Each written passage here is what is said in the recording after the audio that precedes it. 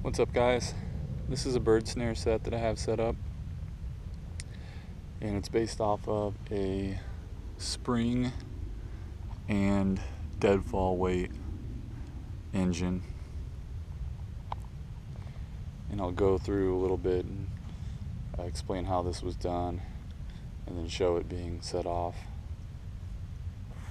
So basically, this is a very rocky area, and it's not like a lot of places like in the woods where, because we're in the desert, so you don't have that soft topsoil that you can hammer stakes into. So you really can't do the traditional method of taking some stakes and with V's on the ends or Y's, however you want to look at it, and then using those as anchors. Since we have all these rocks here, we have to use rocks as anchors. So nothing's staked in here, but I just put some rocks on the bottom, laid a stick across the top, and then put 2 rocks on each of those ends to weight that down. So then we can have this upward pull on that support stick, and it's not going to dislodge or anything because of all the weight. And it's based off of the typical triggering mechanism where you have a toggle that wraps under the crossbar, and then a trigger stick, which is just held from the tension being placed on the end of the toggle on one end and then pressed against something like a rock on the other. Okay, for bait, I've sprinkled some bird seed down there, but I also have an apple here, a slice of an apple. It's actually tied to the trigger stick. And then I carry plastic grocery bags to put game in so I don't get blood everywhere. So all I did was I just cut off a little piece of the handle of one, thin strip of thin plastic, and I wrapped that around the apple and kind of use that to help tie it to the stick, because if you just use rope or paracord or bank line, it's going to cut through the apple. The apple's going to disintegrate, fall off, the bugs will get to it. If you use plastic, it'll stay on there a lot longer and it'll help it stay, so the bugs can't really get to it. And the ends are exposed so that it's still unattractive to the target animals. They'll still see it. Doesn't really matter that most of it's covered with the plastic. I just kind of filled in the bottom there. You need enough room for the stick to drop. It's only got about 1 inch, but that's all it needs. And I put some cross pieces there for kind of like a little platform to stand on. And then I've got these other sticks kind of strategically placed to direct the bird towards the snare portion, as opposed to back here where there's no snare. So we got some sticks poking up, and then some of these I actually used to wrap the snares around. And with that, you want those to be very small and pointed, kind of leaning forward so that they don't get caught in the snare. The snare just pulls up around them. And then for the snare loop itself, I've tied a loop up here and then run 3 pieces of inner strand of paracord. So I have 3 snare loops. 1 is on the back, 2 are on the front, 1's actually on the bait itself, the other is kind of next to it. So you have 3 spots where a bird or animal could potentially get snared at, as opposed to just 1. And you could tie 10 of them on there if you wanted, but you certainly don't want them to get tangled up, because the one that has tension on it first is the one that's going to tighten first. So you don't want the animal to be standing in one and then it gets snagged on the other, because that one's going to tighten, the other one won't, or at least there'll be a delay. So make sure that everything's clear, that these can fly up freely. Now, that's the actual trap set itself.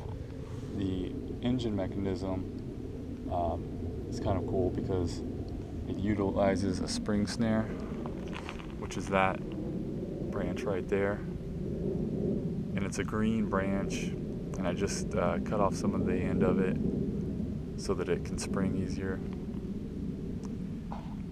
Tied the bank line to the end of it, and then tied another piece that runs up there, goes around that branch, and is attached to a rock, which is hanging there. So what that's going to do is allow this thing, when it's set off, for the spring branch to flip up, which will then allow the rock to drop, because all this is under tension, which rests right there. So once that's relieved, that spring flies up, the rock drops. Now, like I said, we're in the desert, not the woodlands, so there's no saplings, really. There's not a lot of good branches for spring snares.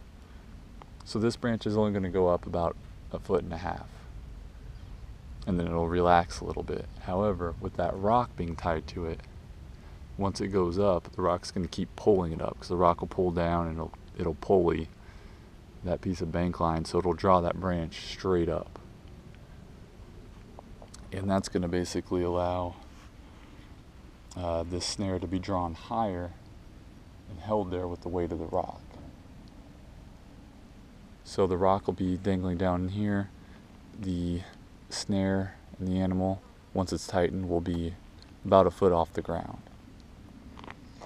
And so it's not like in the movies where it needs to be 20 feet up in the air. It just needs to be enough off the ground so it can't touch the ground, and use that as a way to dislodge itself. As long as it's 100% hanging and all of its weight is hanging, that snare is going to tighten with all of its weight, and it's never going to be able to loosen when the animal takes its weight off by laying on the ground or able to chew itself out or something. So you definitely want them suspended in the air. They just don't have to be super high up. Now, I do have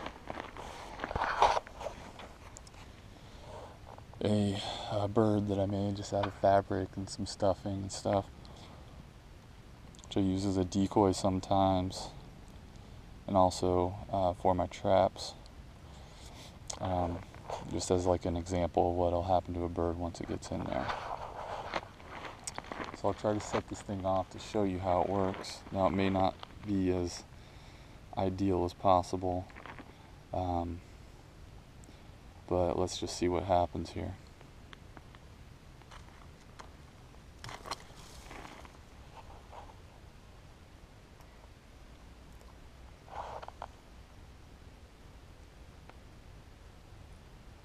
So as you can see, it works perfect. Kind of makes a mess there. That all strings together, but that's good because it's kind of all tightened and tangled, so nothing's going to get out. It's not a real bird, obviously, so it doesn't have the weight, but that thing will probably hang 6 inches lower and it'll still be off the ground. That's just a rat trap over there with some bait, secondary trap. But that's about how that'll work. So you can see nothing really changed here. The trigger stick just fell about 1 inch. Dislodged all of that. The rock dropped. You see the spring branch pointed almost straight up. Normally it would only point barely even horizontal. So it's definitely hoisted a lot higher than it would be normally. So that's the spring snare trap.